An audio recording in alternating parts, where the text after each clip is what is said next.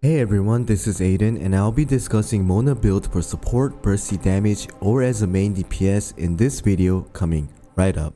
Mona is a bursty DPS, and even if you picked her up from the 50-50 chance, she can add a big punch to your team. As she is Hydro, you're looking to abuse elemental reactions including freeze, vaporize, and electrocute. She comes with a unique style. Take some time to get used to her, and once you master her mechanics and understand how she works, she can be a very supportive or even do the most damage in your team. While her normal and charge attacks do hydro damage indefinitely, her charge attacks are really good, and this will allow your Mona to be your main DPS, and her E taunts nearby enemies, which comes with dot and explosion damage. Her Q skill is where you can see high numbers and it will deal ton of damage, and also adding more damage dealt to even all of your allies, making this skill very OP, especially because she comes with energy recharge as she ascends, making you possibly to continuously spam this ability, and so you can deal most damage in Genshin Impact. Hey, what's up? I'm gonna quickly go over Mona's attributes real quick. Mona is level 90. For the weapons, I'm using the Lost Prayer of the Sacred Winds for the charge attack build, refinement rank 1, and the Widsits, refinement rank 2, and I'm using this weapon for her burst. For the constellation, she is 0 constellation. For the talents, level 7 on the normal and charge attacks, level 2 on the E skill, and level 9 on the Q skill. One thing you want to look for is the charge attack damage. Because she is Hydro, she's going to be really easy to proc vaporize if you have a pyro character in your team, and so going for charge attack build can be very good, especially if you go for constellations with Mona.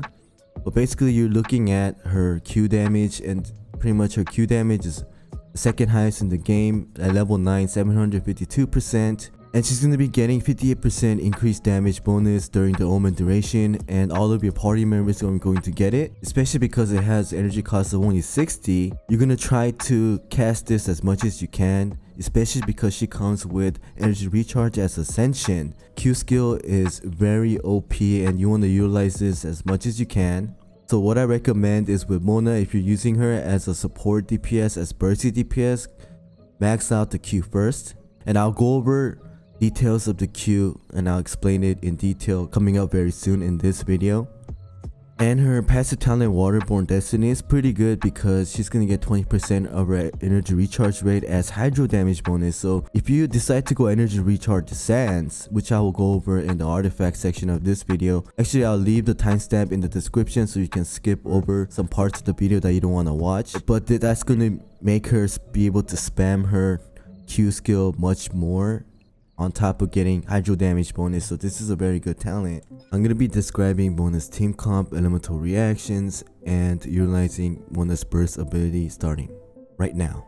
Vaporize reaction has potential to deal a lot of damage, and with Mona you're looking to maximize and give more damage dealing support. Whether you have pyro main carry or support, having a pyro character in your team comp will pack a huge punch. Freeze reaction is one elemental reaction I try to use as much as I can for the sustain. You can feel safe, especially the hardest content in the game, but the freeze extending to melt combo seems to work well, and that will be the benefit of using Hydro, Pyro, and Cryo characters. Electrocute reaction has potential to deal a lot of damage as well, especially in areas with a lot of enemies. The old school Mona Lisa and Fischl combo demonstrates how good Electrocute can be. Mona's burst does massive hydro damage at level 9. It comes with 752% and 58% damage bonus. This ability has potential to deal most damage, and if you want to make sure to apply Pyro element first, then use Mona's burst. When Mona casts the burst, wait about 1.75 seconds for the internal cooldown of the game, then pop the bubble with the Pyro attack and you should see huge amounts of damage. Here you can see with Sucrose decreasing hydro elemental resistance of the enemy and giving much more elemental mastery from her passive, and with Bennett to apply Pyro and more attack from his Q, Mona can give high damage numbers along with other main carries. One mechanic you can use is by pressing F1 and wait for the time, then come back to the game